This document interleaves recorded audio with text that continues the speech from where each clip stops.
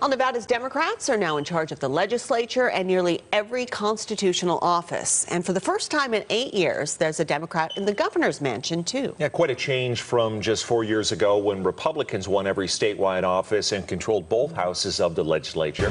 Politics Now co-host Steve Sebelius is live in studio with us. He sat down today with Assembly Speaker Jason Frierson to talk about how Democrats use their majorities when the 2019 session starts, and that is in just 3 weeks, Steve. Well, Brian and Christiane, as you remember, Speaker Frierson's had his ups and downs in Carson City. Remember, he was swept out of office in 2014 by just 40 votes.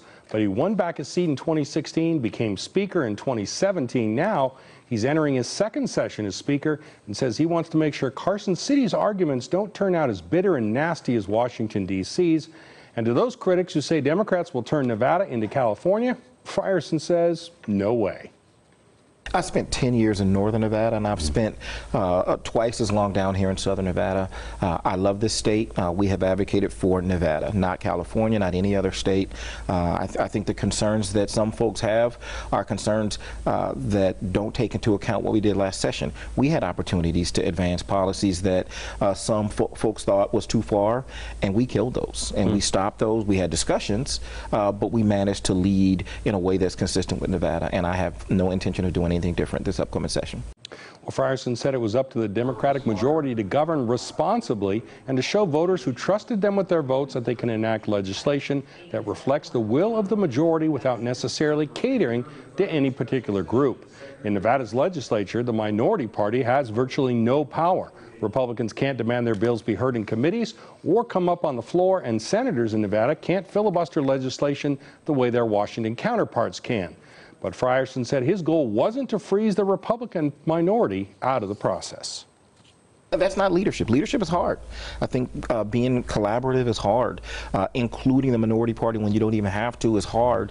But us being in the supermajority does not relieve us of the obligation to be responsible with the power that we have right now. And I think we have to think about the long-term history of the state and what we've done up till now.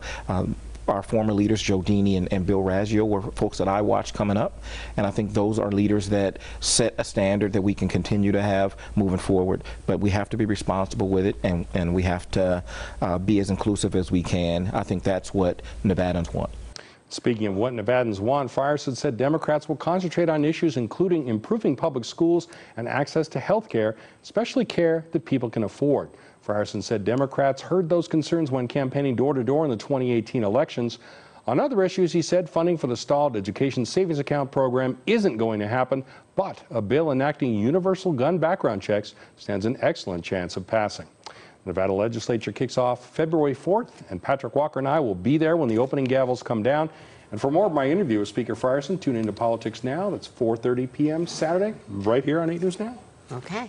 And just a reminder, Steve will also be right back here tomorrow night with us after Governor Sisolak's first State of the State address. We will have live coverage on 8 News Now starting at 6. Steve's Politics Now co-host Patrick Walker will be live in Carson City. Again, this all begins at 6 p.m. tomorrow night right here on Channel 8.